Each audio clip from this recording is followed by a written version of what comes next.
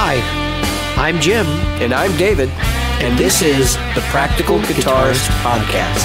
The podcast for people who eat, sleep, and breathe guitar.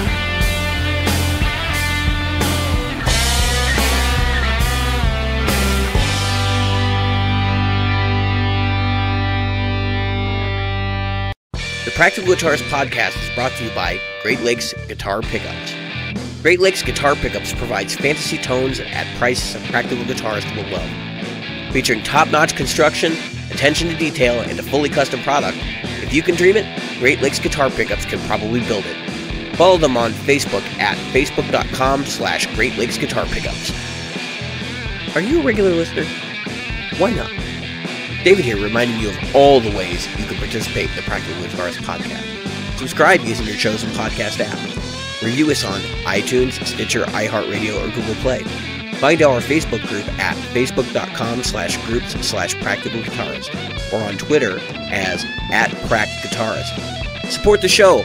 Merchandise is available in our Threadless store at practicalguitaristpodcast.threadless.com. And donate to us via Patreon, available at patreon.com/practicalguitarist. Reach out to us directly via email at questions@practicalguitarist.com. Hello, Jim. Hello, David. So It, you sent me an interesting picture today. a early. picture, Was it or is it a yesterday? video? No, today, earlier. And then I saw Anderton's tweet something, and it was a similar vein. And then I saw a video, and then you sent me the same video because I wasn't sure about the person that, or I shouldn't say person, the source of my previous video, but it's the exact same video you sent me. So it seems that your new piece of digital equipment may not be as cutting edge in about 2 weeks as it was when you bought it. We'll have to wait and see. So, if you follow the show, you know I bought a Kemper. I have been anxiously awaiting. I'm sorry, I'm chewing. I am chewing. I'm eating, folks. This doesn't happen often on the show, but I had to snag a bite. Okay, Chewy. So, here's the deal. Kemper's coming out with the stage, right? Which is a floorboard. Nobody knows anything about it yet, right? But everybody's speculating. So I'm gonna do a little bit of speculation. I think this thing is going to be able to do everything that the head does currently, except it doesn't have a power amp. Right. So, and no option for one we know currently. Well, I mean, you can always add a third-party power amp. Right. But I think this is more aimed at people doing fly dates, going direct, right? And you got to remember, I don't think the power head came out when the Kemper originally debuted. I think it came out next. Yeah. And then the rack came out, and then the power rack and the rack were together, right? And I think the remote came out after all of them. Yeah. So, the reason why this is relevant and important is this thing's kind of a game changer for people who have been like looking at the Kemper and going, it's not a floorboard. That's really what we want. We've seen Fractal did the same thing, right? Like, so they had the rack unit. Yep. And they decided they were gonna come out with a floor unit, say now the FM3. Yep. Which is vaporware at this point. Now remember, I was gonna buy an FM3, and I'm on the list for an FM3, and I still have not heard jack about where that thing is, whether that's ever gonna materialize. And I just laugh because I'll get into that in a minute. But anyway, so if the Kemper does everything it should, right? Like, meaning it's basically the unpowered head with a floorboard, I think it'll come in at the same price as the regular head. Only because it's missing like 1 or 2 outputs on it. It's missing a couple of minor things. It does actually, the crazy thing is, it has stereo returns on it, which the heads don't. Okay? Yeah. So that's kind of interesting. But a lot of people are thinking, oh, well, it's gonna do 2 amps at once. 4 external pedals, 2 stereo send and returns. Yeah. I mean, it's got when you look at the back panel of this thing, it's got everything under the sun on it. And 2 sets of I don't know. I think this is Even at 1800, if it's the same price as the unparred head, I think this is a home run for them. Because there's a lot of people that want this in a floor form factor. I don't think it's going to be 1800 because the word in the street is that the DSP is different than the DSP they're using in the main guys. I don't know what that means in terms of modeling resolution, and they may be using a slightly lesser DSP. It may not have just quite as good sound quality as the big guys do, in order to get it a price point that's lower. And that's what I'm kind of wondering if there may be some reduced functionality inside the unit, like it won't do certain types of effects or something, as a trade off to get it under a price point. Because if you look, the AX8 is significantly less than the big boy AXF-X3, and the FM3 is going to be significantly less than the AXF-X3 as well, by about a little over $1,000. I think Kemper, I think they kind of understand, like, they are a premium product and they're willing to sell it for like $1,600-$1,700, but they also want to compete with Line 6. That's what I was going to say. So that this would put them, if you got that, even at 1,800, you would have, this would be competition for the Line 6. It really would. And the question I have is, when's the little one coming? Oh, man. That'd be a tough one. Because I could see them doing a unit that is nothing but amp modeling. Similar to the HX Stomp, only being amp modeler. Exactly. Yeah. I'm waiting for it. I could see that. But see, this is a unit that literally somebody like me, I could go in, I could put my existing pedal board right onto it, and then just get the pedal controller for it. Done. I don't miss my pedals at all, man. In my Kemper, like, I know it's really funny. The effects are not great, but as little as I use them, it's not a deal breaker at all. Yeah, well, you're not using. There's less need to use pedals to get your sound closer to an amplifier and speaker combination. In other words, you're not using drive pedals and things like that to push yourself towards another sound, like trying to make a Fender sound like a Marshall, etc. Where that's kind of what, if you look, that's kind of probably the biggest number of pedals is drive pedals, drive and overdrive. And, yeah, I mean, and the funny thing is, that's like the fewest models in the Kemper. Yeah, but that's just it. Yeah, you've already got models in there. So the fact is, most of these drive pedals are because the amp you have isn't getting where the amp you want. So you're driving the amp to get the amp you want from the amp you have. Does that make sense? I don't know. Yeah, you're using it to compensate for something that's deficient, right? When you could just pull up an amp that does what you want. Right, like that person that drives a 4-wheel drive jacked up truck, but compensating for something. But anyway, so then you got.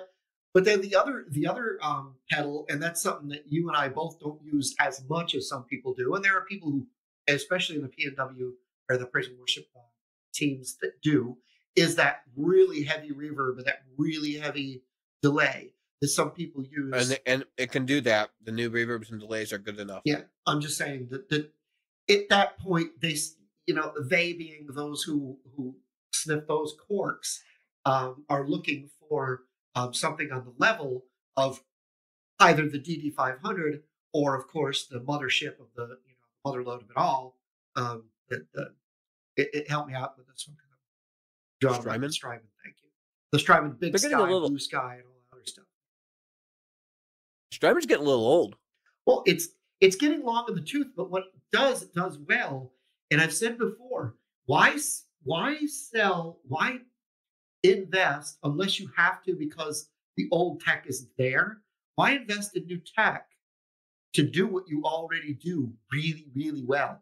I think the only thing that people have complained about with Strymon, and correct me if I'm wrong, because I could be totally wrong, is Strymon doesn't have as many presets as some people would like to have for that kind of thing. How many effing presets do you I need? don't know. I'm not a super heavy. I mean, they have at least 100 in them. Do they have 100? Yeah, but are those presets? Yeah. Are they in banks and everything else? No, Yeah. it's so I think the timeline is just literally 0 to 99. Yeah. And it may have banks of additional 99.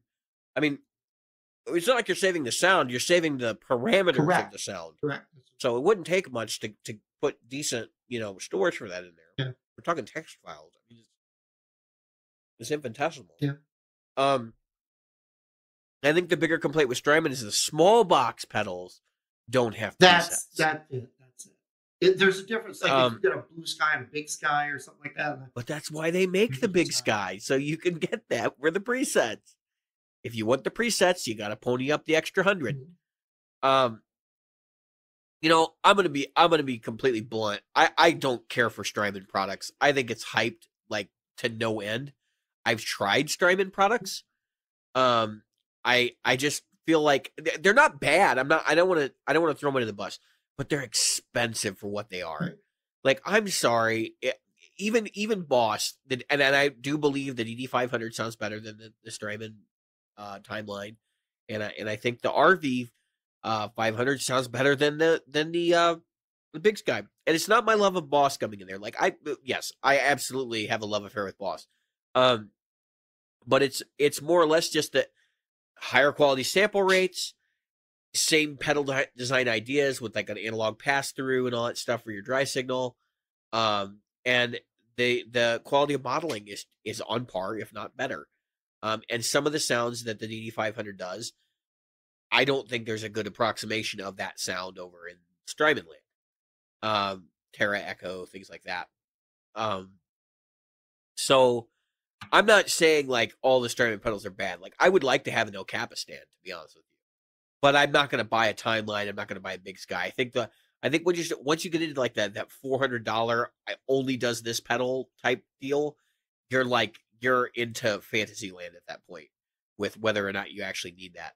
And we were talking about Rhett Shull a couple of episodes back. He has the Strymon mothership board, right, with all the big Strymon big box pedals. And I just look at it as like, why do you need those? Like, what are you doing that requires 99 presets? And these like way out there sounds that are not super specific. I think you haven't touched any of the Strymon stuff before, right, Jim? No. You've had the dried pedals, right? Which are okay. I mean, that's basically they're very conventional, right? Yeah. They're just a dried pedal with like some switches and knobs, right? But when you get into the like the El Kappa stand, it's actually two pedals in one box, because you can hold down buttons and do things with the knobs, and then all of a sudden you're controlling reverb and like all these other things that are in the El Cap, because it's digital control. I think there are better values for a lot of the things it does. Actually, I'll tell you what, I heard some of the Wampler reverbs, the newer ones, at Gearfest. They knocked my socks off. I really was like impressed, and they were not nearly as expensive. Now, granted, you would probably have to buy more than one pedal to do the Strymon thing, but I think that having the variety and all of that kind of makes it worth it. I'm not a big fan of the Strymon thing for another reason too, and that is they are getting long in the tooth and they're digital. And so this brings us back to our topic here, which is like, the only reason I'm paying attention to the Kemper is because I am concerned that the Kemper floor, by the way, the stage or whatever they're calling it. Stage. I am concerned that it will devalue my actual Kemper, right? Yeah. Because this thing's going to come out and everybody's going to jump ship, and then all of a sudden my Kemper amp profiler with the power and all that is going to be worth less. Not worthless, but worth less. Yes. However, I'm committed. 3 years. I got to stick with this thing for a while. So, even if they phase the product out, I'm sticking with Christoph Kemper, who says that our sounds will always be backwards compatible.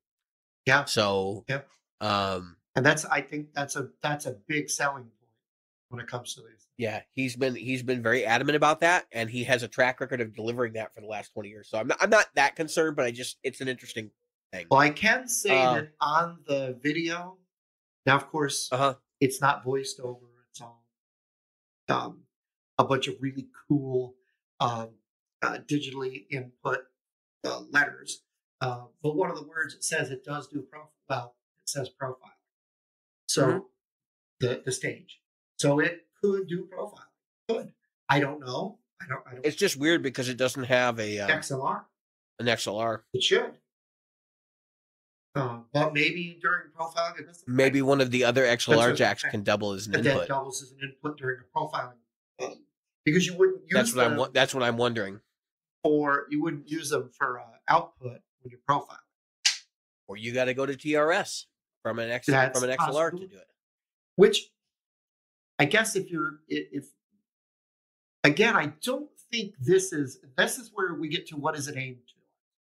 Like the one that you have is aimed towards a person that's going out there doing, they're going into a session, or they're doing a live thing. So they've got it for both. Where this, I think, is really just for the people that are using it on the stage, and they've been priced out of a market that is the people that use the Line 6 Helix. And if you can get it priced in that $1,600 to $1,800 market, you can compete directly.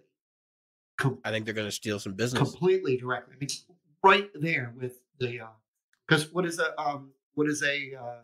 Line 6 $1,600, right? Yeah, The 16. The full They're probably going to be 1,700 by the time Trump leaves office. possibility, and then we'll get a new person in, and it'll change. And then the price will stay the same. Yeah, well, that's true. And the price will stay the same because they can. But I'm just saying, it does say it's a profiler. So I think, though, this is more aimed at those people like myself. I'm not going to profile. I might profile my DSL. That's about it. I mean, what else? Why? You can download exactly. them. I could download that profile, and I could get tons of profiles. So, all right. I think. Let me get real for a minute. Yeah. I don't want to make this a Kemper show, but let me get real for a minute. I downloaded profiles of the Triple Crown. They're not bad, right? And then I went out and I bought profiles of the Triple Crown. I think they cost me $15 from Sin Mix. Okay. Right, so they're metal specific. They're supposed to be metal flavored, right? And I have to say, even though they're very close, like the ones that I got off of the internet versus the ones I got from Sin Mix, you can tell it's the same amp, right? Like the same circuit. I have to say that buying the bought profiles were way better than and they are different. That was what I was really getting at, though. It's like two people could have the same deluxe reverb, depending on where that microphone's at and how they set it up. The profile is radically different. I would think, I would think that a specialized one that you spent, I mean, let's face it, it's a couple of dollars. Would you get 3 of them for $15? Or no, you got like, I got like 60 or something. Yeah, for $15. You paid like 40 cents a piece or 30 cents a piece for these things. It was like, it's a non-issue. And it really is. That's the thing to remember when people look at his free profiles, and it ticks me off just like it does with music when it comes to somebody stealing profiles. But if somebody's going to go out, take the time, create a profile, do a good job with it. Who's that guy? Brits? Michael Britt. Brexit. No, Michael Britt. I mean, he's got some incredible profiles, and you can get some really good stuff. You can do pretty much everything for $100. All right, I'm going to make some people mad. I don't think Michael Britt's all that great. Yeah, but I'm just saying he's got a boatload. Well, right. He does. He makes a lot of profiles. There's people that make a lot more than him, though. And I'm going to be honest with you. He uses the same cab for like 80% of what he does. And that's a problem because I'm sorry, I don't want to hear, a Fender Bandmaster through a Marshall cab, which is not what he uses. But I mean, it's, it's a. I know what you mean. it's the same thing. Like all of this stuff is done through the same cab. Right. Now, where it would be nice you know, to have that. yeah, I mean, that's part of the reason why the Cinmix one was good, because they used like 8 different cabinets. To say, what are they using? Like 6 different Mesa, microphones. 4x12s.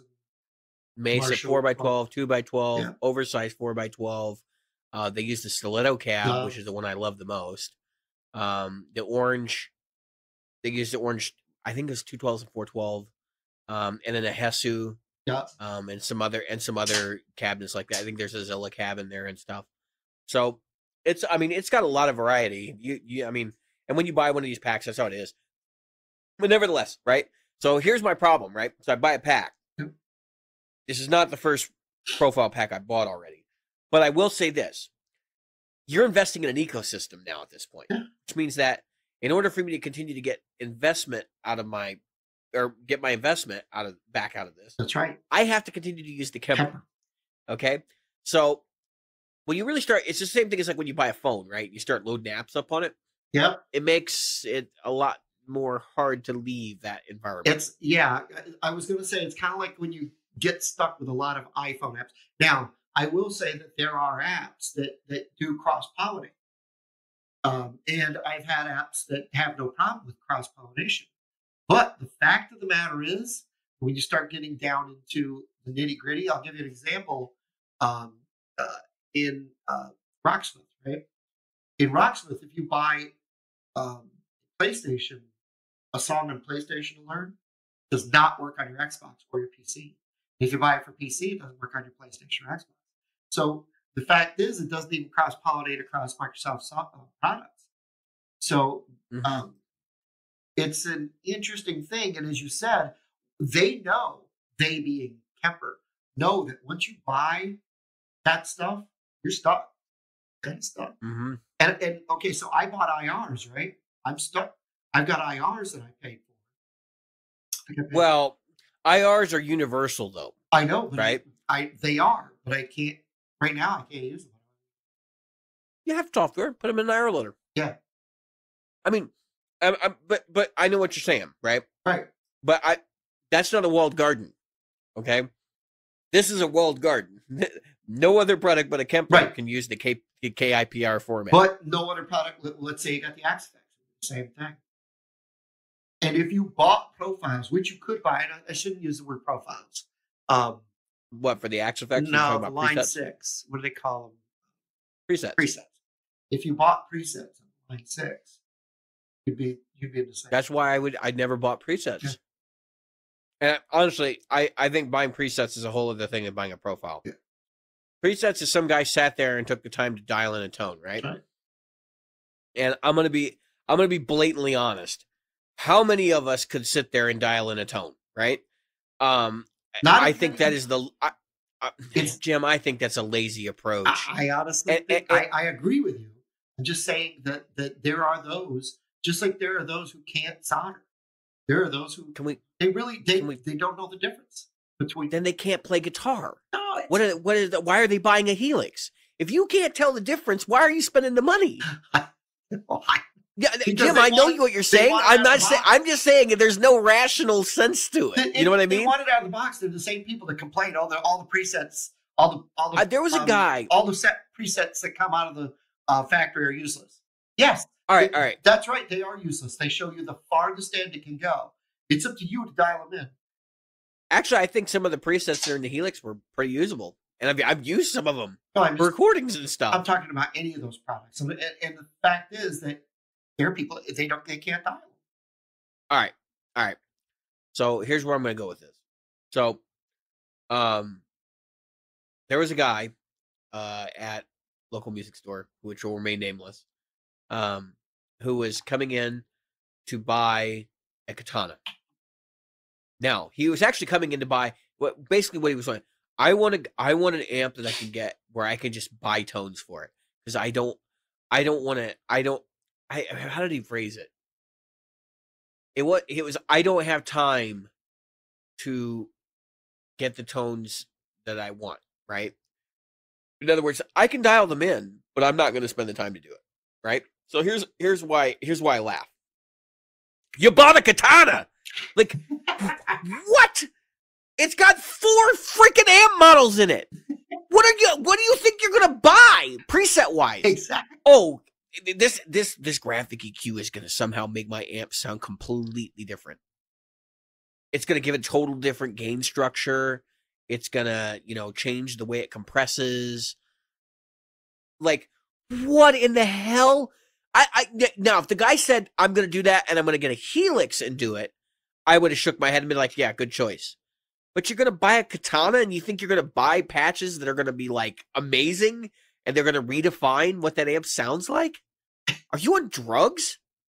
Like, the Katana is not that advanced, folks. It's a GT1000. Right. Like, maybe a neutered GT1000 for all we know. Probably be close to GT1000. And I could see buying presets for something like a Helix. Maybe. I would never do it personally, but I could see doing that because, like, let's say, all right, so you're in a cover band, right? Right. That's what I was going to say. And you play 5 nights a week, and you're playing, one band one night and then another band another night. That's when that becomes really useful to go buy presets for it. But here's the problem I have with buying presets. We've all been in a venue where you plug your stuff in and you hit the settings you want, and it makes your stuff sound like shit. And so if you're using presets for everything and you're not tweaking stuff on the fly and all that, and not making adjustments as needed. Now, I'm not talking about global EQ. I'm talking about literally going into the patch and making slight tweaks to things like, EQ and compression, in order to get things to work right. In your audio environment, like the listening environment you have, then you're doing it wrong. And that's why, like, these presets, so you're just going to buy them so you can modify them. You're getting the starting point. That's the way I look at it. And here's why I think presets are stupid to buy presets for, like, the Helix and stuff. All right. They're just as expensive as profiles. And all the guy does is program something in. It's not like Kemper, where I literally I have to have an audio engineer or somebody with that kind of background to be able to produce those profiles. If you want, it's like when I go, let's say I'm going to buy Tone Junkie profiles, right? We talked about him on the show before. He goes to a studio. They have preamps that they run the microphones into, and then they run the preamps out into the Kemper so they can color the sound like you would in a studio, right? And they're using some reasonable mics. He's got a fat head and an SM57 on most of his profiles. Some of them he does with an E906. So I mean, your average guitar player probably doesn't have an E906 laying around. Right. I'm sure they probably don't have a fat head laying around, which is a ribbon mic. And they definitely don't have like a Neve console sitting there, with the right preamps to make things sound sweet. Right. And so I get it. But everybody who's buying Helix patches, like, let's be honest. You're buying a patch that somebody else did with just the equipment and just the knowledge that you have. Yeah. Or could have, if you take the time to learn to do it. I know there's a learning curve in this stuff too, and that's part of it. Like the guy with the Katana, I think that's more what it was. I don't want to learn how to use it, but I want to be able to do this.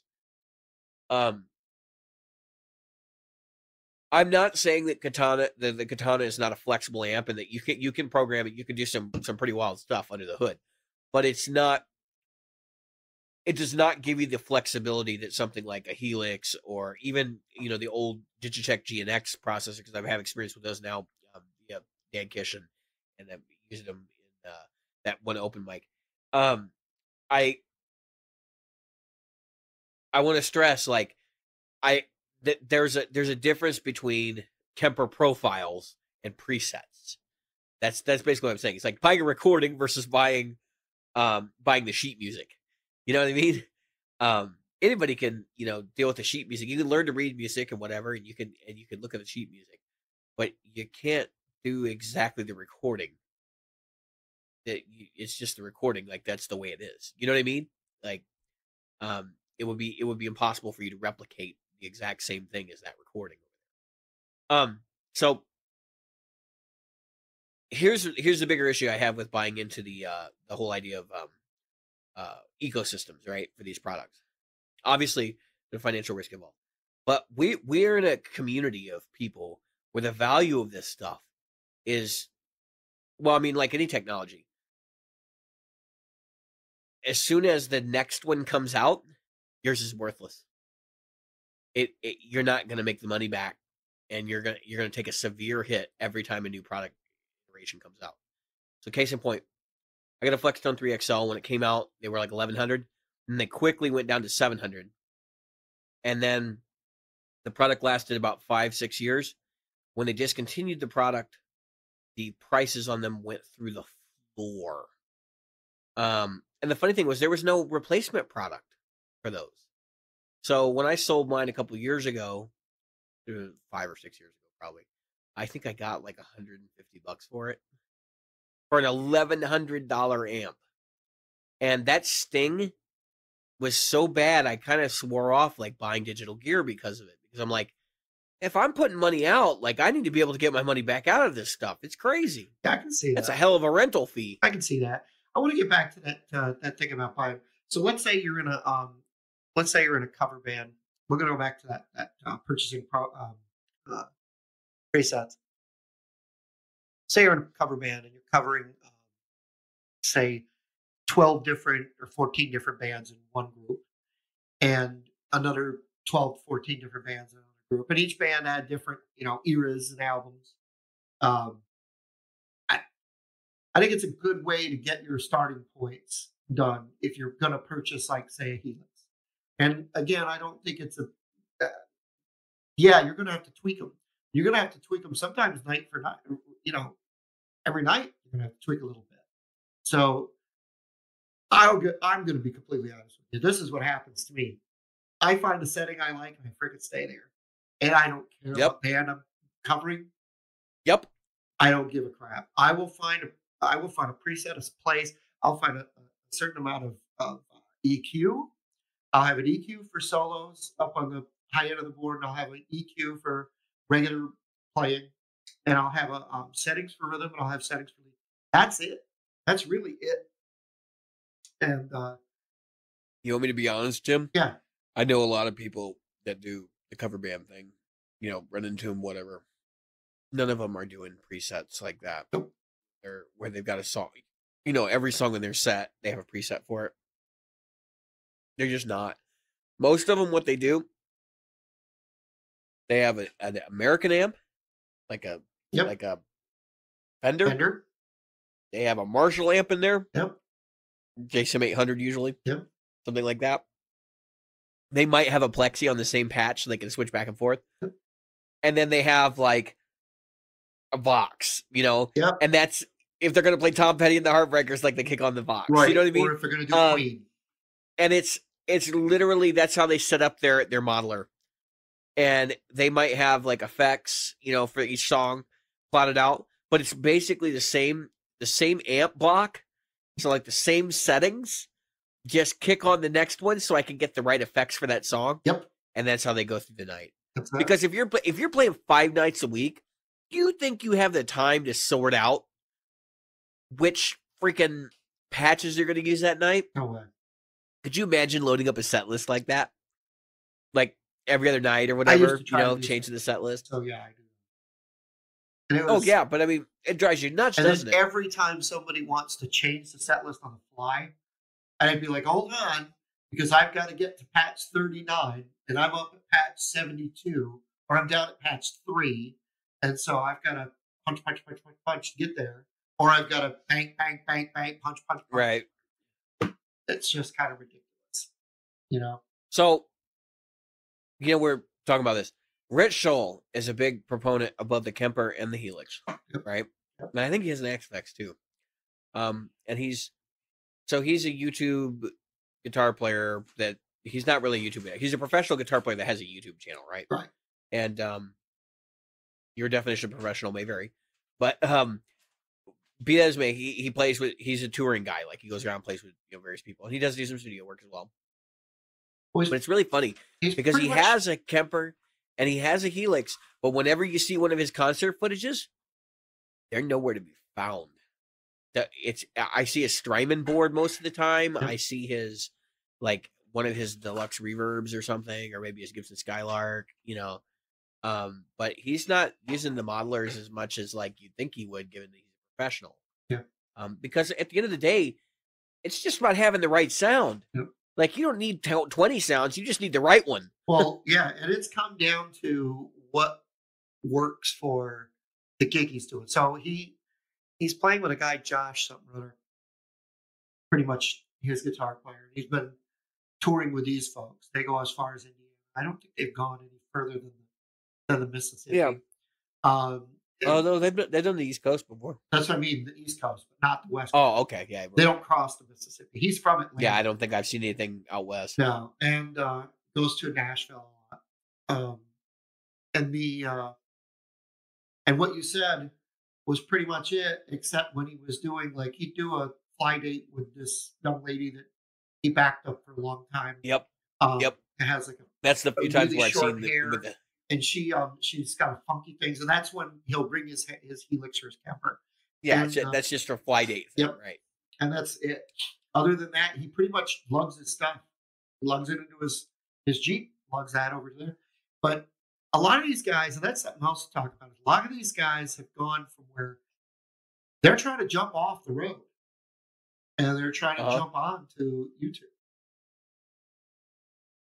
And I don't know if what I'm doing is becoming the road of the dinosaur or not. I think it's just I think it's just promotion. I think somebody like Red Soul knows that if he's not really going to be able to be a big star, on his own, you know what I mean? Like he realizes that, but he knows that he needs to be able to make the business deals to keep his head above water. And so in order for him to do that, he has to have some sort of level of celebritydom. And so he uses his experiences on the road as fuel to get himself on YouTube, so then he can make the relationships he needs to get the business side of things going. Well, I don't know. I think that what's his name? RJ Ronquillo. He recently left the road and went YouTube full time. I think a lot of these folks are trying to push get off the road. Yeah, he's the first one I've heard about doing that full time. Well, no, Stevie T. He was never on the road. He used to gig. He was talking about why he doesn't gig anymore on one of his recent videos. I know. I watched it. Yeah. That's not what he said. He said, "I don't like playing gigs." Yeah, period. Exactly. That's how he said it. Yeah. In other words, I haven't done it a lot. He hasn't. He hasn't done a long time. How could he? He lives out in the middle of nowhere. Yeah. Yeah. Well, there's that. But I'm just saying. Like, yes, you're right. There are definitely people that are using YouTube as a tool for themselves, right? But I'm not going to sit here and pretend like Eddie Van Halen's going to stop playing on tour and come and do a YouTube channel. Eddie Van Halen doesn't have to, but a guy like Pete Thorne is pushing more and more towards it. And that's so Pete is there for the business side of it, and Pete has a lot of money. He has an absurd amount of money. You look at the gear that he owns. That's not even like a fraction of the amount of money. He's doing that purely for the love of like gear at that point, because now he does have a lot of followers. He's probably monetizing someone. He's making some money off of it, maybe enough to pay for like his work on the channel itself. But in reality, that dude makes bank anyway. He's one of the highest paid session players there is today. So, I mean, you look at the list, the roster that he's had and done work for, it's ridiculous. Yeah. Jude Gold is one of those cats like that makes a lot of money just playing stupid little gigs like that. Jude hasn't bothered with the video side of things. Right. But I'm just saying, like, you take somebody like Tim Pierce, who has a lot of credits to his name, and he wanted to retire too. That was a big part of that. Pushing that, the YouTube channel. He talked about that at a Gear Fest, in my understanding. That part of the reason why he's become such a YouTube presence is because he was doing nothing but nonstop sessions for years. And then he finally was just like, you know what? I've made a name for myself. Like, I've got enough money. I don't have to do this anymore. And so he's just kind of like laying back. And I'm sure YouTube is paying some of his bills. And he just doesn't care. Like, he's got enough money that he'll be taken care of for, the vast majority of his life. when you look at again, there's another guy, impressive list of credits, and you have to think like union royalties and all that he's getting. I mean, off of some of those records that he's been on, it's just absurd. He's got his royalty checks are probably more than my paycheck. I mean, and it's staggering to think that, but because Rhett Shull probably makes about as much money as I do. You know what I mean? Like he's not. When I get the feeling from watching his channel, like that dude is pushing super hard all the time to try and make money because he's one of those people that's like on the cusp, of like being very successful in this business. Yep. And maybe he lands the right gig because of his YouTube thing and does that. But I digress. I'm more or less interested in the fact that we're going to have two classes of musicians, right? We're going to have the self-performers and promoters, which are these people that are using YouTube and social media, and we're going to have the traditional, which is the sidemen that really you don't even know their names. You don't even know who they are. Like, I think there's an asset part of being somebody like a Rhett Shull. So, like, say he's performing with a young lady. For him having the YouTube presence he does is another feather in his cap going into a resume, like for joining a band. Like, obviously he's going to nail the audition too. But if they know he already has social media behind him, and if that can help propel that band forward, they're going to be like, yeah, let's do it. And I think it's a double-edged sword. I think some of it's, I'm going to monetize, make money off of it. But I think the other part of it is, look, I monetized. This is how much money I made off of it. I can help you do the same thing. So I don't see a world where we're going to escape social media as being a necessary component of music. Oh, is it at this point? Whether you're tweeting or you're using Facebook or whatever to push, I don't think that's. I think if you're not using those, you're living in the dark ages, and you're definitely losing, no matter how little or big you are. What we Gearfest 2 years in a row, there were sessions on social media. Yeah, I mean that should tell you something right there. And there will be a third one next year, I guarantee it. Yeah, it's huge. And they need to get Mrs. Smith to do it. Yeah, that would be a good person to do it. So yep. It's very, very important. I mean, Mrs. Smith is literally someone who grew her following from the ground up through social media. I mean, absolutely. Viral videos, boom, boom, boom. And absolutely little things that she puts up. Yep. I mean, it's I think that I in fact she hasn't really even had that much material up there. No. When we interviewed her, I think I watched all of the videos that were on her YouTube channel. Yep. And it was like maybe an hour's worth of footage. Yeah. I mean, it was short. Yep. But everything that was there was really compelling. Clearly she knows how to put together material, for people to like be interested in and get involved and whatever. So I think that's a big part of it, and I think that's something that I think a lot of people miss. So I was like, the new thing right now is all the vlogging, right? So like Ryan Bruce, for example, has his Riffs Beards Monday or whatever it is, and I hadn't even heard about it. They all do these like video logs basically where they sit and they answer questions from people, and then some of them are doing it live, like Philip McKnight does it on his live broadcast, and Robert does it on his live broadcast. It's Robert from Robert's Guitar Dungeon, by the way. So I see them doing this, and I'm like, so wait a minute, you run a channel on music, but I get to sit here and watch you talk about stuff for a while. Like what is this? And I think it's a shotgun approach to how do I navigate the thing of social media. Mrs. Smith figured it out.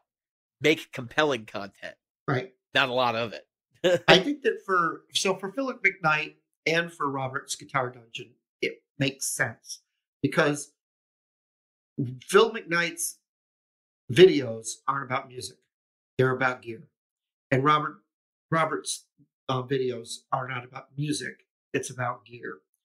So, and I'm not sure what Ryan's channel is anymore as far as 60 Cycle Hum. I guess it's kind of a hodgepodge of It's a music, podcast. It's a video podcast. yeah, but is they've what it never is. really been about music. They Yeah, it's like I would say they're the definitive music culture podcast. Now I yeah, will probably get hate mail from the guys over in the Gear Slum, but I think but they I are really think 60 Cycle Hum is the guitar culture podcast. because That's the way I look at it. unless the format has changed since I last listened, it was like news. They would do like inputs from the group of like Yeah, Craigslist and, stuff, and then and then the Craigslist stuff. Yeah, yeah, and then they would talk. So it was kind of like a news program. I liked it Mhm. because it was formatted like It had a Ron format. Burgundy. Only they weren't reading from cue cards, and it wasn't going to be Hugh San Diego. So it was kind of stay classy San Diego. So and they're out there, so that's why I pulled the Ron Burgundy San Diego. Yeah. But yeah, I mean, it was always enjoyable. Show's still fun. They're still doing it. It's still fun. And that's something that I like. Robert's Dungeon is like Phil McKnight's, where it's a solo act, and kind of interface with the people. I gotta say, even he didn't his. Now, what I like about his stuff is he's kind of moved away. Does he even do a podcast anymore? Does Wampler even do a podcast anymore? I believe he's still doing Chasing Tone, isn't he? Does he? Because I know the only one I know about. He quit doing it for a while, and then he came back with Blake Wyland. That's and I believe that's still going. Yeah. So, but it made sense because this is about pedals and how to use pedals and what you would do with certain pedals and so on and so forth. Yeah, well, and so there are industry podcasters, right? Like there are people that actually are part of the industry. JHS does one. Yeah. So I think Wampler's is the best of the lot. Yeah. And there's a reason for that. So Wampler's a genuine dude. Like if you've met him in person and had a conversation with him, he's just a nice guy. He's a normal dude. Like I like to make pedals. This is what I do. I there's no ego about it or anything. And it's very much like, if you don't like it, you don't have to buy it. I don't care. Well, like yeah, take it or leave it. But his videos have the same approach, right? And even Josh Scott has videos that are kind of like this, where they'll actually bring out a bunch of other people's pedals, right, and try to sell them harder than they sell themselves. Yeah, this week's I think he did Wazacraft. Yeah, I saw that. And so this is what's interesting though. This is the behind the scenes narrative, right? So Wampler got a book a couple of years ago. Yeah. And that book is how to use social media to sell your business. I don't know exactly what the book's title is, but that's basically what it is, right? So it's like, and it lays out this business plan for him. Yep. Where it's like, don't sell your products on social media, sell yourself, sell your brand. Right. And so that's what he's done. Like he's gone through the roof on it. And my understanding is he's been asked to be the case study for the second edition of this book. I can believe that. Because his business has just exponentially grown since he started his social media campaign. Well, he attributes his success to that. Well, when you think about the success, so there's been a million people who tried to be the Kardashians, but there's only one set of Kardashians. And love them or hate them, they sell what they are and what they do, and their fans love who they are. And you can take that now with music. I don't care what your favorite band is. Name your favorite band. And the reason your favorite band is your favorite band is not because they play licks that no one else has ever played. Not because they invented some sound that nobody else invented. It's because you love who they are and what they stood for. And so for me, like if I was to ask to name who my favorite musician was, it would be David Gilmour.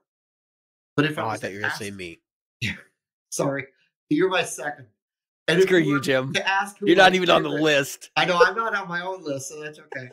When I'm asked who my favorite band is, though, it's AC/DC, and it's always been about AC/DC and that camaraderie and that thing. So what made it for me was every little silly thing. It was the way that Malcolm Young pulled the pickup out of his Falcon. It was the way that or was it Falcon or whatever? Yeah, the Gretsch Falcon, right? Yeah. and the way that Angus Young wore the schoolboy's uniform and all the other things that went around it. Yeah, the aesthetic stuff. It is, and it's about the fact that they didn't know me from Adam. They never met me. I saw them. Right. So, but you felt like you were part of the AC/DC aesthetic. It's just like Rush. When Rush fans are Rush fans because we're die-hard, dyed-in-the-wool Rush fans. And I've met plenty of non-musicians at those Rush things. They don't know a jazz bass from whatever. But they don't really know anything about what's actually going on in the music and why it's interesting. That's right. But they know they like it. They know they love it. And that's the thing with podcasts too. I think that the reason that Philip McKnight has the fans he has is because, let's face it, he would be a great character study, in that here's a guy who had a mom and pop shop in Arizona. He was he got out of the Air Force at E5, I think. Air Force or the Army. It might be Army. But he got out of there. He went home to Arizona. He opened up a shop. He had a mom and pop. The bulk of his mom and pop, from his own lips, was monetarily the lesson studios. Right. And that's true of most of these places. And then finally, he was making enough on YouTube. He said, heck with it. I'm not doing this part. I'm just doing YouTube. I don't have time to do the shop. And he sold the shop. Oh, I didn't know that he sold it. I thought he would just let somebody else run it. No, he sold it to two other people who I don't know if I heard it right or not, but I think the shop is gone now because they didn't do a very good job running it. I don't know. I could have been wrong. I could be completely wrong, people. So please don't. Well, I mean, I've toyed with the notion of opening a music store many a time. Yeah. And it may be something. If I have a drastic work change, I may go to work selling gear in some capacity. Yeah. Because I know a lot about it. I mean, but let's face it, someone like Philip McKnight, he sat down and he fixed guitars. They did lessons. He didn't give lessons. He ran the store. But and he sold guitars. So he fixed them and he sold them. So what's his podcast about? Buying, selling, fixing stuff. That's what it is.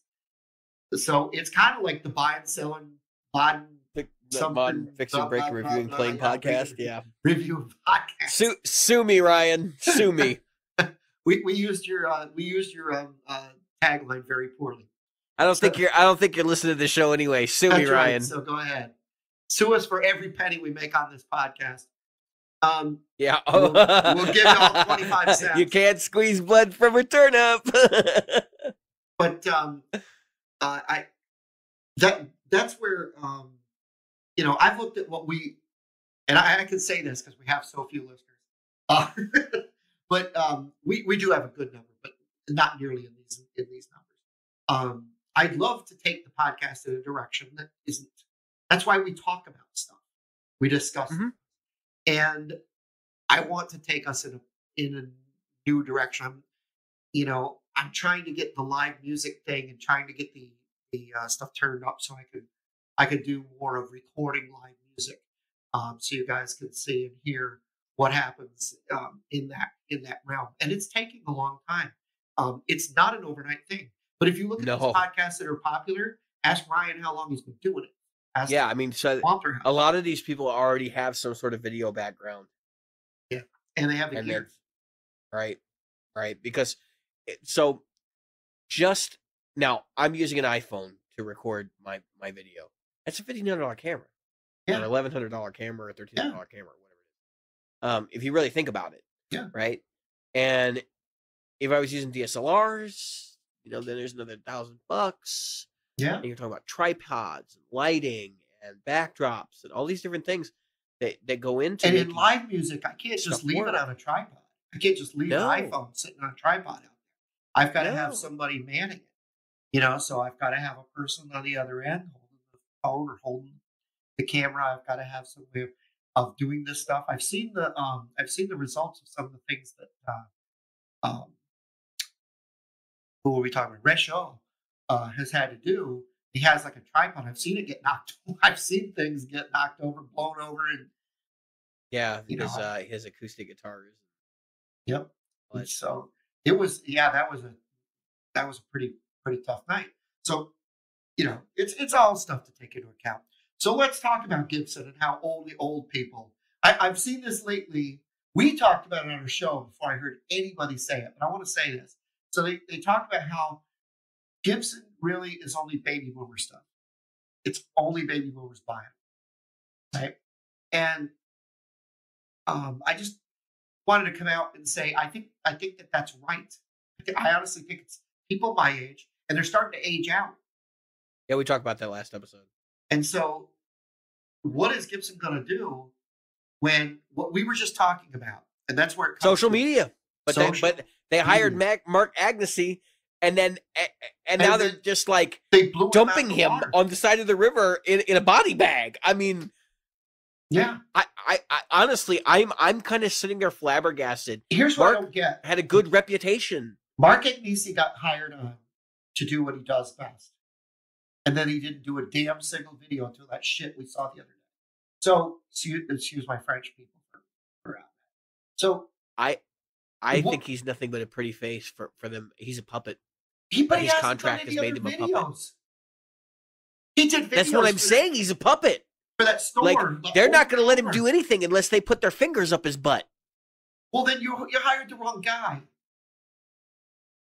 You should have just said, okay, we need a spokesman who could show up and do videos every, I don't know, 2 months. They needed it. They needed an Andy from Pro Guitar Shop kind of deal. Right. You know what I mean? Like, they needed somebody who was going to be kind of a loose cannon and do the videos themselves and take control of that side of the business. And I have a feeling Gibson is not wanting to do that. They're not. They're too big a company. So, case in point, right? The CEO came from Levi's. Stop and think. Does Levi's have a social media presence? No.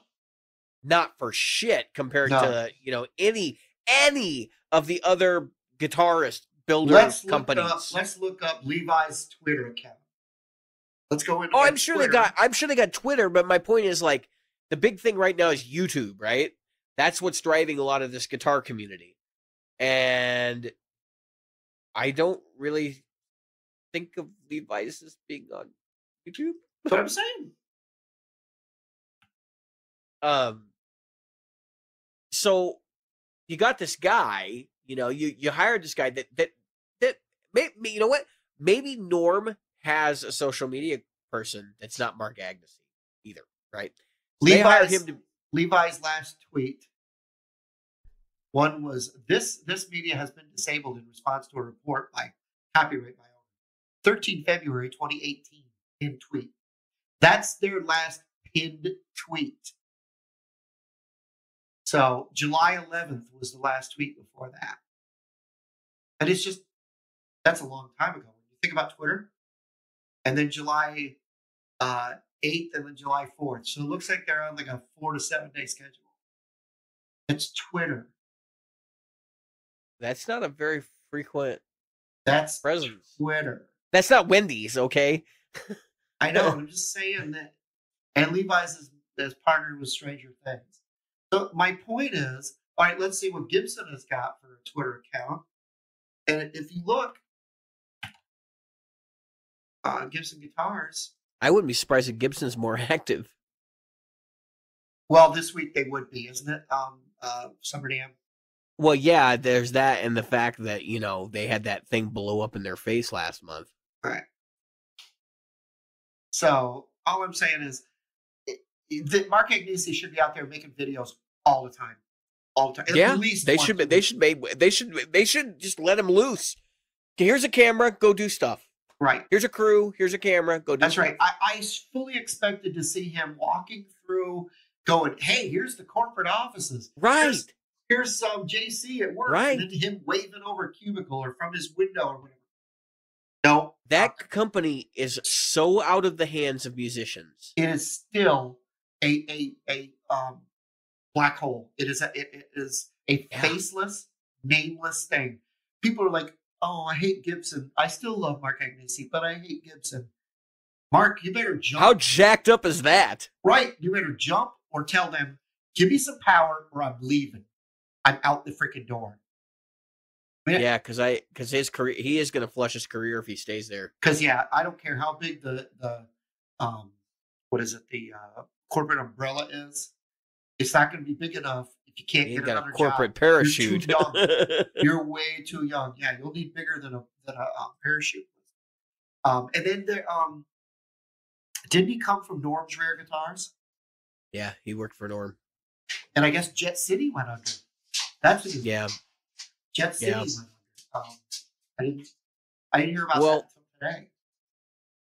it'll be interesting to see what happens over the next, I would say, next 2 years to Gibson, because the fallout from this, I initially thought there wasn't going to be much fallout, right? Like I was listening to the debates and stuff. Right. Well, the people that are buying Gibson really don't. They're not even aware of this, They're and they're not. probably not. They're not. I don't care. But it's not going to be like, okay, all the baby boomers have to retire before Gibson's in trouble. They're going to start seeing the signs sooner, and they've already had a bankruptcy, which means that they're not on. I don't care what anybody says, investor wise or whatever like that. They are not on good footing. Okay, that's why they have a new CEO. Well, the problem is they're not on the radar of the young people, and I say young people when I refer to anybody between the ages of 25, people that would have that kind of money, between the ages of 27, 25, 27, and 40. That's the younger crowd I'm referring to. They even Yeah, go they ahead. even announced anything at Summer Dam? I don't think so. I haven't heard boo. Because About usually they don't announce anything at Summer Dam. Usually their line is announced at Winter Dam. But which is why it's been kind of like they don't always attend Summer Dam. I think it's part of the thing there. But I don't know. Look. I don't want Gibson to go away. I know that there are people that are like, you know what, they're overpriced dinosaurs and all this stuff. Like I'm not that dude.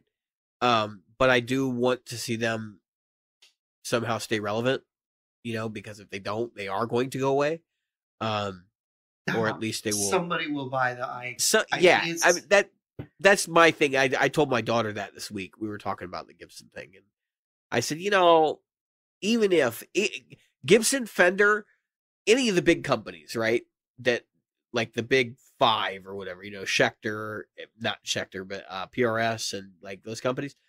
If any of those guys fold, somebody's going to buy that company. It's not like the intellectual property there is worthless. I mean, Gibson has a laundry list of designs and trademarks, and which they're trying to defend, by the way, trademarks and all that stuff. Like they have assets. It's that company is, even if it goes bankrupt, will have assets. Somebody will be producing Gibsons. It would be really funny if it was the company that bought Heritage, that turns around and buys Gibson when Gibson finally kicks the bucket. But I don't think it's going to happen. I think Gibson is they're going to truck along for about 10 years. They're probably going to hit another bankruptcy about 10 years down the line. I think that the big dark horse here is what's going to happen to retail. So if Guitar Center seems to be stabilizing and all of that, but I think that we might see another push from like an Amazon.com, buy a smaller version of Sweetwater or something, and give these guys a run for their money. And if that happens, I would not be surprised to see Guitar Center close a third of its stores, and that might be enough impact to start really messing with Gibson's financials again. We'll see another bankruptcy and potentially a sale. And I think so they can't really sell the way that guitar companies used to because they're not privately owned. They're publicly traded. But I could see a takeover. I could see somebody buying the Gibson brands and liquidating the garbage, because that's what they should be doing right now, is getting rid of the stuff that's not making the money, which they do have brands that they own that are losers, essentially. They still own Pioneer, don't they? I mean, Pioneer is like done, unless it's like super high-end audio. I mean, all I can say is that, so I'm looking at Gibson's new announcement for an alliance and generation group artist initiatives. Yeah. They're calling it G3. Obviously, Gibson. Oh, you're looking at this stupid pack. I don't want to talk about this too much because no, I don't want to talk a lot about it. Here's what I want to say about it. It's an ugly black and white announcement. It has we just got done talking about your online presence, and you send out a text that looks like it would have been great in 1994. Yeah. Where people were using dial-up. This is horrendous. I actually have to read this. You don't have. This is what Agnesi should have been saying. Yeah. And there's no. Well, but that wasn't even. I think at this point they're trying to play damage control with Agnesi at this point. They don't want him out in front of anybody, so they're hiding him in a closet somewhere. He was at NAMM this week, but they don't really want him making public appearances and stuff right now because of the fallout from the other thing. That whole partner collaboration agreement, that happened because they screwed up and they started suing people. Well, they didn't start suing people. You know what they did. Like they released a video that indicated that they were going after people. And then the backlash. And then all of a sudden we're going into collaboration mode. It was horseshit. Like they realized real quickly that they were going to have a real problem on their hands if they continued that crap. And I wonder if Agnesi wasn't the one that sat down with Gibson and was like, "Hey," with the head of the company was like, "Hey, you know that video we did? All the crap I'm getting for it, and all the crap the company's getting for it. That's the reason we're in the mess we're in. Like we can't do stuff like that." All right, here's something funny. I have to swallow my own words because there's about 40 Agnesi videos on Gibson's site.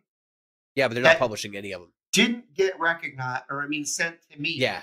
Someone who follows Gibson and her videos. And they're not pushing them out and like shoving them down everybody's throats and stuff. Him talking, well, it should be at least in my feed.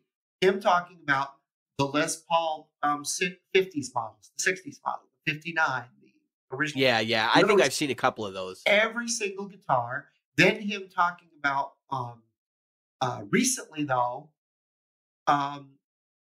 only him talking about their strings, new factory spec strings, and oh my god, a tour of the custom shop. And then before that, you got to go back a month or 2 weeks. I'm sorry, to the G45 and a new point of entry. Gibson acoustic.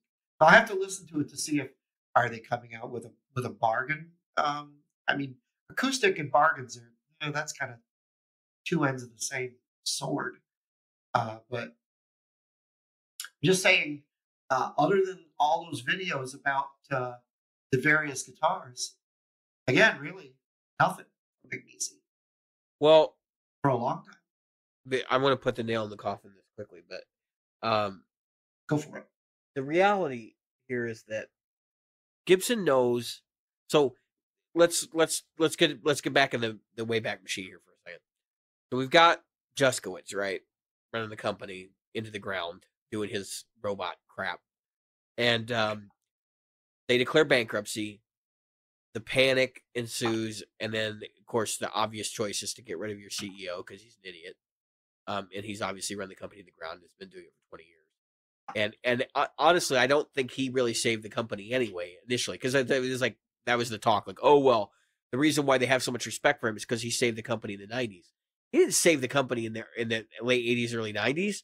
Guns N' Roses saved the company in the late 80s, early 90s, folks. Don't buy the BS. All right, there were certain musicians that were starting to play those guitars again, and those musicians took off, and everybody wanted to be them. So they were buying those guitars again. Which is really funny because Gibson has those periods where they're definitely under the radar, you know? But so that happens, right? That's a thing. And then they have their bankruptcy. They fire Juskowitz. They bring in James Curley from Levi's, right? Like that's what he's known for. And he comes in and like, did anybody even think to tell him like anything about the brand? Or because in all honesty, what they did was just nuts.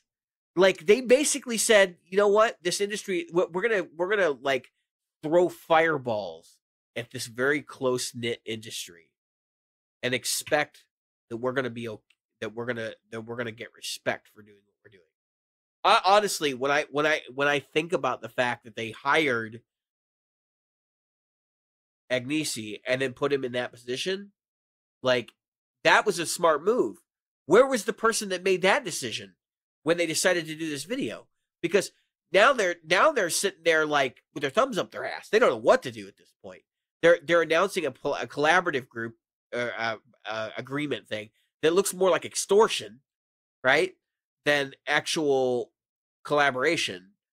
Essentially, the way I'm perceiving that is, you pay Gibson X amount of dollars, you can use the design, and you have to attach the Gibson name to it when you sell it. So, like, if you're selling a Les Paul guitar, then it has to say Gibson, Gibson Les Paul. So it would be like Sir's Gibson Les Paul, for example. You know what I mean? Like, because it's their trademark. I honestly, my head is spinning. That's not collaboration. That's, you're paying us, so you're a franchisee now. Well, they might do it like, remember when the Epiphones had Gibson's name on them? It was Les Paul. It was Epiphone Les Paul, and then it was, they had a little Gibson freaking thing on there. It may I don't recall that, but yeah, I mean that was the 80s. Anyway, just one more factoid before we move on, and that is that Gibson's only put out 110 videos in 3 years. We've done more podcasts. We did more podcasts in our first year than they did videos in 3 years. That's silly. Yes, it is. That's what I'm saying. Wonder what episode we're on now. I probably should count. It'd be tough. We'd have to go into. We were counting them, but I stopped counting a while ago. If anybody knows, send me a message. We did. We were doing 2 a week, and then we did 1 a week. But I know. So I gotta address something. Yeah. A couple of people in the group, last couple episodes have been really Kemper and Gibson heavy. Right. And I know that this is not everybody's cup of tea, but we got to be honest with our listeners here. A couple things. Number one, people want to know what's going on, right? Like this is a big deal. And even if you're not a Gibson fan, like if you're a Fender guy or whatever, like just understand that this affects you, because this is basically the other half of guitar players and guitar community that is interested in this, right? Because let's face it, yes, PRS is out there and they make up a significant portion of the market, but the vast majority of guitar players would either consider themselves a Fender or a Gibson guy. And so that's how critical this is. For 20 years, these companies are 40 years, 50 years. These companies decided the fate of guitar playing, right? Like if you were a professional guitar player, you owned a Fender and you probably owned a Gibson, and then you might have had a couple other guitars. You know what I mean? Like this is a staple. This is super important to the community. As far as the Kemper stuff goes, it's what I own. It's gonna get talked about. Get over it. Yeah. I mean, it's what you own, and so we're gonna have to start talking about Fender and. I've been Fender. I've been looking at some gear. Okay, so all right, so I bought something, but it's not. It's because I got to have it in the practice place, and I'm practicing now because they got. Yeah, I'm looking at similar stuff. I'm looking at similar stuff. So I bought a little Fender Princeton 65 watt 1x12. I'm looking at stuff for our low value budget segment. Oh, and I got to order a guitar. I haven't ordered yet. I'll probably order that first week of or August. I'm sorry. That Harley dented. The Harley dented. The Harley dented. So I got a couple of candidates for the first low value coverage segment. Get them tele pickups installed, Jim. I got a couple of candidates for the low value segment, and one of them is a Randall Diavolo combo. right? I can get them used for like $200. I see them on Reverb. It's not, obviously that's not like, all right. So here's the deal. We talked about a value segment, right? The idea was that um, I want to cover stuff that I can get really cheaply for its class, right? So like a $200 amp is cheap, right? That's the way I'm perceiving it. Pedals under $100, right? Yeah. And that's kind of the way I'm approaching this. I know that those aren't necessarily value propositions, but they are. Well, that's the cutoff I would put on like. That's the cutoff I would put on uh, whether or not this is what I would consider a bargain, right? Right. So that leaves the Waza line out from Boss. I can't buy any Waza pedals unless I get them used. Um, but I'm looking at the Diavolo because I'm kind of outgrowing the Katana, the internal speaker, Hmm. for rehearsal, like in the city, at this person's house, and I'm kind of thinking like I want to get something with a 10-inch speaker, and I need something that's high gain, right? There's a lot of options. The other option is I get the Red Stripe PV, which I'm kind of excited. Like I kind of want to do that, right? Um, a Red Stripe solid state PV. Right. Like a Bandit or Yep. they make another one in between. It's a 10-inch speaker, not a 12.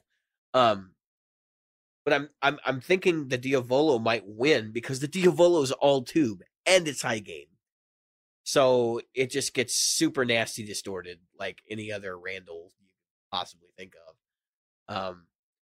And I've talked to a few people and they're like, "You're gonna buy a Diavolo 5C like the combo," and I'm like, "I'm thinking about it," and they're like, "Don't buy that, it's terrible." So if it's bad, right, I'm buying it, and I will say that on this show. I will make it very clear that I'm unhappy with my purchase. So, um, I'm not. I haven't decided that's the first thing I'm going to do. But I'm. If you guys can think of other things like ideas for, or maybe a piece of gear that you've used that's like really inexpensive, you'd like us to talk about on the show, let us know. Like, I'm open to suggestions, and I really want to get behind this idea of like bare minimum budget type stuff, right? And that's kind of where we're going. So, I think the first thing we're going to talk about this month is strings and Yeah. who makes the best budget strings. I I could probably, you can't see how I'm pointing at. I could probably list about 20 packs right behind me. Are they They had Ernie a sale for balls? three for $10. Are they Ernie Or no, balls? 3 for $5, something like that. Three for $10. $3 for $10. They were no, they're not. Or yes, they're animals. I'm sorry, Jim. I'm sorry that you wasted your money. I bought a whole buttload of them while they were on sale. So I'm going to be the first one to admit it. Here's the criteria. I bought a pile of them. Here's the criteria for a good set of strings. How much they cost you per pack, Jim? Do you know? $3.33 Per pack. per pack. Now you'll get half the string life that you would get out of a conventional set. Right. From anybody else. But you paid 50%. So basically you're breaking even. You just have to change the strings more often. I think you got screwed. That's my personal opinion. I don't think so. I don't think. Yeah, more labor for the same shit. I'm just teasing you, Jim. If you like Ernie Ball, you can like your Ernie Ball strings. I personally value strings, so like I would say under $8 a set. There's some serious contenders if you go like under $8. GHS is a great brand. I have used GHS boomers. I used those for probably 5 years. And they were great strings. They sounded awesome. They were like very smooth feeling and they play good. The ones I really like though, and I think the best budget option, as long as you're not talking about nickel, right? If you want to go for nickel, it's probably better to go back to what Jim's got over there, that pile of Ernie Ball sax strings. Ernie Balls. But if you're not into that, I would highly recommend getting DRs. Now, DRs are more labor because every set is hand wound, so they're inconsistent, right? Some of them are like when you intonate, you'll notice your intonation's off every time you install a set of strings. Sometimes. I've had them consistent enough that I wasn't tweaking every time I changed the set. The reason I stopped using DRs was because I had enough duds. And I got tired of like the whole thing, like, should I call DR and get him to send me another set? And I just finally just said, you know what, I'm done. Mm-hmm. But so we made it pretty well known. My preference is NYXL, right? Those are not value strings. They're very expensive. So I've actually tinkered around with a couple of other brands. The other value set of strings that I actually like a lot are Dunlops. The Dunlop Heavy Core. Mm-hmm. Like their strings are good. I've got nothing bad to say about them. So now couple things. If your strings are individually wrapped, that's a bonus. Because I am so sick of the Diodario NYXL. I'm sorry. When I pay $17 for a set of 7 strings and they come in a gray like a gray plastic like freshness bag and Mm-hmm. all the strings are in the same bag, I've had it. I've had it. I am sorry. I am paying extra. I do not need to throw away strings if I only need to change one. That is ridiculous. Nothing infuriates me more than realizing a string that you didn't put in, like that you didn't put on the guitar, is now wasted because it's rusted or whatever. Like, 3 weeks Now, later. who does that for you? What do you mean? NXL. When Oh, you open a pack of NYXLs, they're all in one freshness bag. A mm-hmm. lot of the brands are doing it now, where Yep. you don't get Well, because individual the sleeves anymore. expectation is you're gonna replace them all. You're gonna get them all to ground zero. I understand. They do not sell individuals for NYXL. And I'm Nope. sorry, I'm not the guy that's going to go put an Ernie Ball 10 on with a set of other strings because I don't know whether it's nickel. I don't know whether it's, whether it's stainless. I don't know, like I don't buy singles. That's craziness. So that, and we're living in a day and age where you can get on the internet and I can go to a company and I can order a custom set of strings. I can get exactly the gauges I want. Why are more brands not offering that service? Why can I not go to Diodario and be like, look, I need some NYXLs and I need 10 to 64 for, because I play 7 string. 10 to 64. No, I have to buy the prepackaged set because NYXLs are not sold individually. It's ridiculous. Yep. And True. it's not. So it's bad enough that I'm actually thinking about switching. And I think DR started going 2 per freshness pack. They've started putting 2 strings in freshness. And I don't care about that. Like, 2 is fine, right? I could throw Mm-hmm. 1 string away. It's 10 cents or a buck or whatever it is at the end of the day. But this whole idea that if I buy a $17 premium set of strings and you're going to stick them all in one freshness pack, that's absolutely asinine. And they're oh well, it's better for the environment. I'll bet you this damn polyethylene bag is not biodegradable. Oh, I'm sure it's not. I know the wax paper ones they used to use were. Yep. At one time. I you know I I tend to know that if I change the string out of a guitar, I take the string I change out, then I put the rest of the pack in the box, put them in that case. When I get home, and change the rest. Yeah. But I know not everybody's the same way. Seriously. Well, no. I've actually, to be honest with you, Jim, I haven't broken a string in probably 2 years, 3 years. Yeah, and I don't. The last string I broke, believe it or not, was those darn those super power strings that weren't supposed to break at all. The heck The were cobalts. they? No, they. Gilbert, Paul Gilbert was bragging about them. So was Yeah, I know what you're talking about. And I think they were Ernie Ball. They were They the, are. Yeah, they are. and they weren't supposed to break, and I broke them. And a buddy of mine broke one of his, and it was two of us playing Les Balls, and we both broke it. So yeah, So whatever. I don't think string brand preference is important as materials. Yep. Now I know the NYXL materials are not what everybody else is using, right? Like, now we have these. We got what we probably have aged nickel, strings and stuff out there. Um, there's been stainless steel over the years and all these different other types of strings. Um, I think if you pick, so like if you like the sound of nickel, is it nickel that or plain steel or whatever, like the old school, like they did in the '60s. I forget what they is that nickel, pure nickel. Hmm. I think it is. Yeah. Pure nickel. Like if you're into that, then just buy Ernie balls. Like Yeah. because I mean it's pure nickel. Like you don't have to go nuts with it. Now DR does make they do make pure nickel strings. I was not a fan of them. I tried them a couple times. Yep. Um,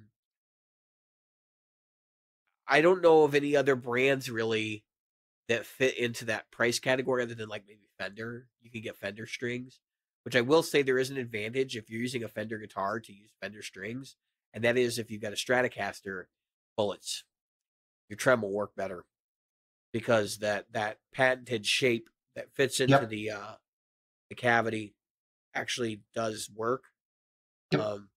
And it that's how Yngwie Malmsteen can get through 3 songs without having to have a new guitar every song. Yep. With as much as he abuses the whammy bar, Oh yeah. because he uses bullets Yep. and it helps a lot. So, Yeah, it does. um, I had never used them like for the longest time, and I think I bought a set on a whim, a couple of years back, and I threw them in the guitar, and I went, "Well, that's different." And I was like, "Oh, the trem works." I didn't like the sound of them, but the trem Yeah. works. But the trip is good. So, All right. Well, we're reaching an hour and a half. you got anything else you want to add to this lovely discussion we've had this evening? Let's do this. Let's promise not to, unless there's some news about the Kemper. Let's promise not to talk about Oh yeah, Kemper we're gonna talk about the or Gibson. We're gonna Gibson. talk about Gibson next week, but not the Kemper. All right. Gibson next week. Um. We'll talk about those two things. Well, no. So I do want to take a few minutes to talk about the topic we kind of grazed and didn't really go over, and that is devaluing digital equipment. So we talked about Yep. my Line 6 amp like being worth Yep. basically nothing. I have a Yep. theory, and my theory is that the reason why so many people have been anti-digital all these years, is because value. And that All right. there is a lot of people who are just they will not put the money out because they know that the value won't be there since it's a tech Yeah. item. And I was having a conversation with Jeff Biesiadecki, which kind of prompted this, and he was talking about he has a lot of amps and stuff. He works in a music store, so it's easy for him to acquire gear, and it's one of these situations where he's looking for a modeler for convenience sake, like to be able to pack in his bag and take it with him and do things in specific places, that kind of thing. Right. And so this is why I want to bring it up on the show.